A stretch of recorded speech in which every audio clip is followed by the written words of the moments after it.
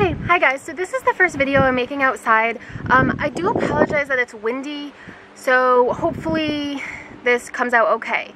This video is going to be a quick book review of two books I recently read called Toxic Charity, and then the other one is called Portfolios of the Poor.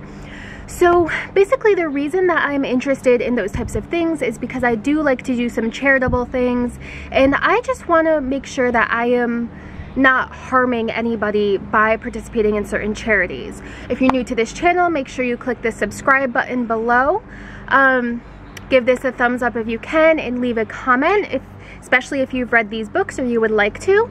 So I just have some notes on my phone of a couple points that I would like to make. I'm sorry if my eyes are a little bit squinty from like the sun being outside. So toxic charity, one of the things I learned is that reciprocal relationships are better than free things. Meaning most people want to feel like they participated in earning something or they earned something. And there have been some kind of experiments done where people want to feel like valued customers instead of charity cases. So there have been people who looked at like free clothes closets where people donate clothes and then you can go in and pick them up for free, like from a church or something, versus buying them super cheap from somewhere like a Salvation Army or a Goodwill or something of that nature. And people feel better about themselves when they have purchased something, even if it is cheap, because then, or discounted, because then they feel that they have kind of provided for themselves and their families a little bit. Same thing goes for food banks. Some people have found that having a food co-op is a lot better for people to feel that they have provided somehow for their family instead of just going to get like a bunch of free food. That's not to say that those things are bad, but there are a time and a place for, you know, giving, getting, receiving free things. But there's also many times where people would prefer to feel that they have contributed to purchasing things. So that's just something to think about. And the author in the book brought up a case where he had moved into a low-income neighborhood, which is something I'll get into in a minute, and he found that there was one night, it was Christmas Eve, and a bunch of people came over to drop off presents to this low-income family.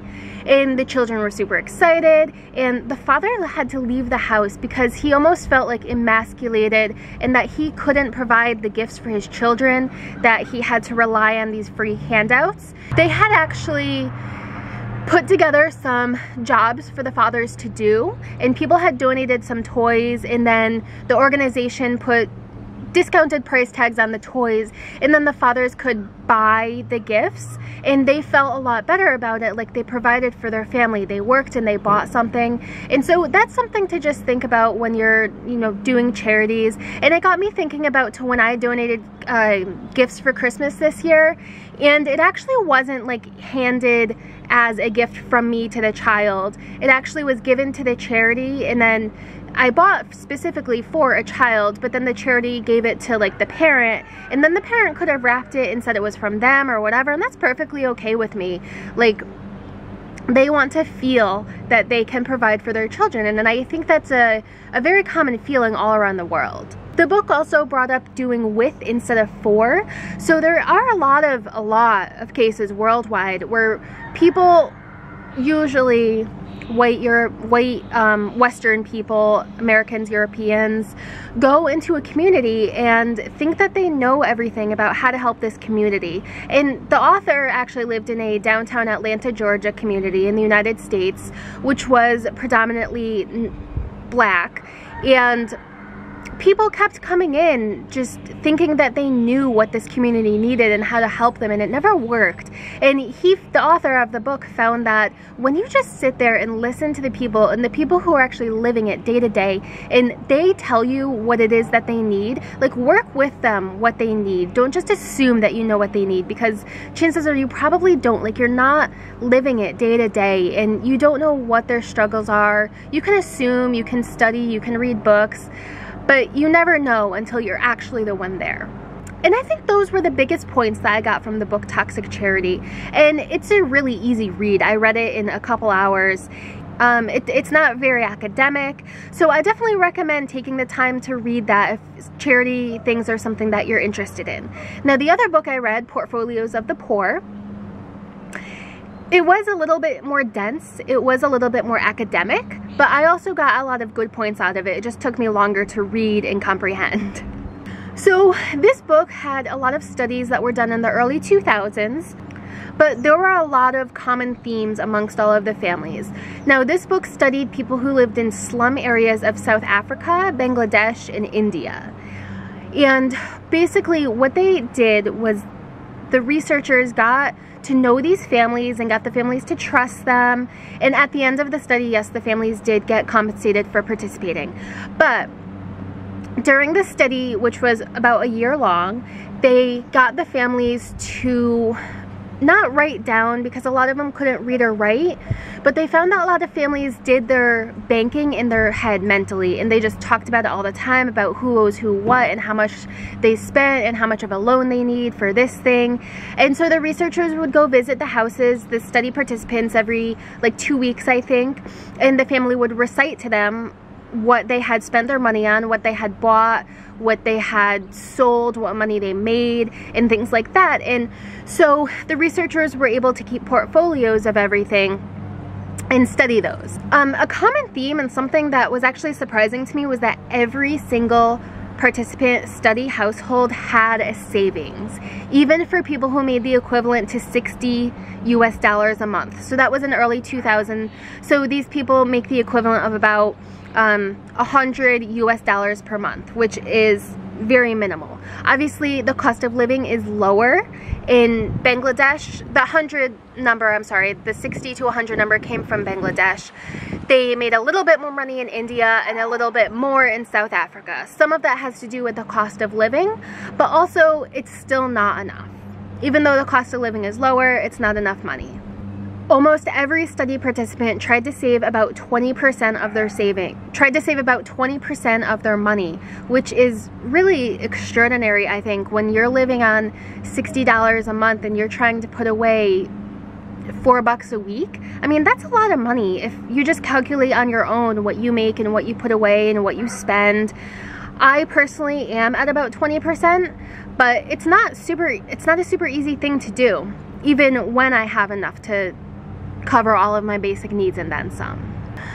Sometimes people borrow just to save, which it sounds funny when you read it like that, but then you think about how you might borrow money, you might take out a loan, but you still have a savings account. You might take out a loan to buy a car, but you might still have money saved in your bank or in your house, right? So everybody does the same thing financially. Even people who have very low incomes, they operate much like people of higher incomes or in more developed countries do. So access to debt is a really important thing for people to have. And I never really thought about it like that, but access to debt, I mean, sometimes people just need a little bit of money to buy something.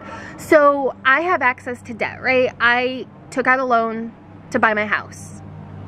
It doesn't mean that I don't deserve to have a house because I didn't have $200,000 to just buy a house. It just means I had access to debt and I will pay it. Same thing for people who are low income. They may just need a little bit of access to debt, but they do work and they do have income and they can still pay off their debt little by little, just like you and I do for houses or cars or credit cards or whatever it is that you use. Most people have some type of debt, and it needs to be okay for people of lower incomes to have access to debt and to also carry some debt. So as far as access to debt, there are a lot of small microfinance institutions who operate in a lot of different countries. A big well-known one, and one that I donate to personally, is called Kiva, K-I-V-A. I will link it below.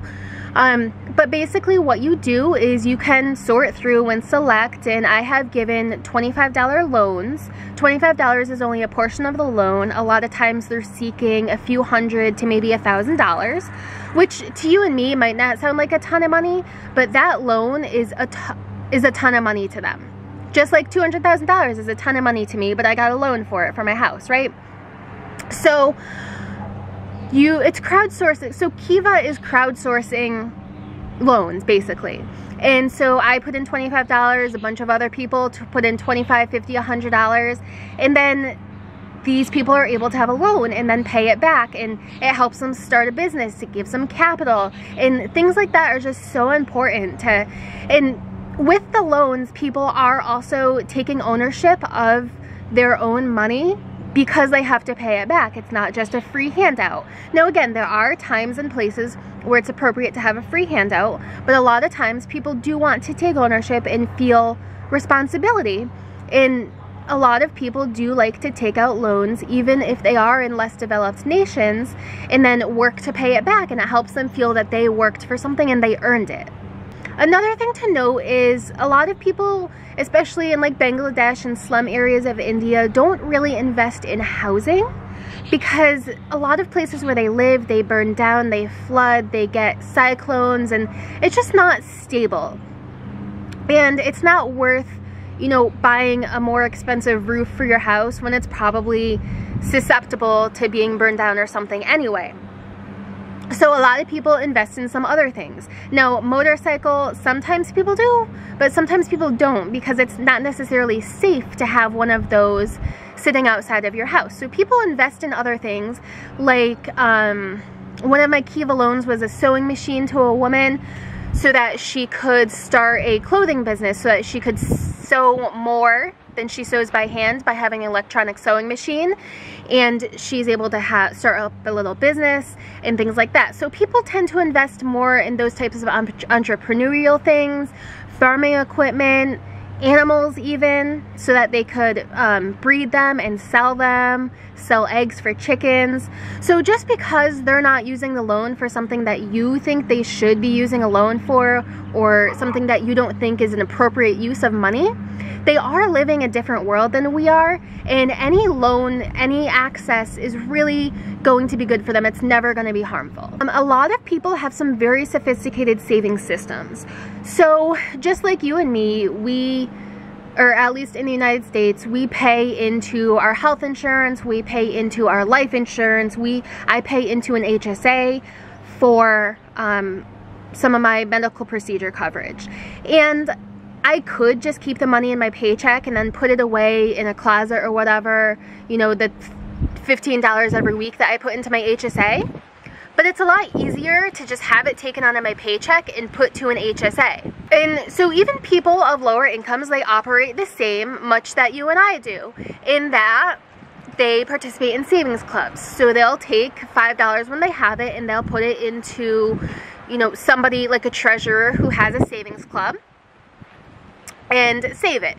So, I mean, the biggest thing really through me talking about this is that people of lower incomes operate much the way people of higher incomes operate. South Africa was a little bit different because they do get a government stipend, much like Social Security if you're an older person. So they do have a little bit more reliable of an income. However, for some people their check comes on the 1st of the month, and some people it comes on the 15th of the month. And so what a lot of people did was they kind of pooled like half of their check and gave it to somebody, and then when somebody else got their check on the 15th, they would give their friend the other half, so that people always had a more steady income. And a steady income is something that a lot of people take for granted. Like, I get a paycheck every 2 weeks. It's the same exact amount. Same for my husband. It's really easy for us to budget. But when people don't get a steady income, it's a lot more difficult for them to manage their money. And a lot of people in rural, poorer communities, I mean, even in the United States, even in the developed world, there are people who don't have regular incomes. And a lot of the study participants, they did jobs like farming and things like that. And so they would only have an income for a few months of the year, and then they wouldn't have an income. And they would have to be very careful about how they saved and how they spent and how they divvied out their money so that they could last through those drought months when they didn't have an income.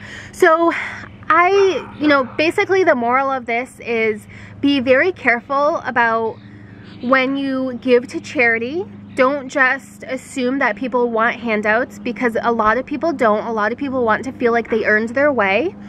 A lot of people, even with very low incomes, have savings plans and they work really hard to make sure that their family's needs are met. And then the last thing would be, if you can give, then give, especially to an organization like Kiva, and to help a person earn a business and earn a loan and pay it back. So I hope that was helpful. Please leave any comments below if you have any, and until next time.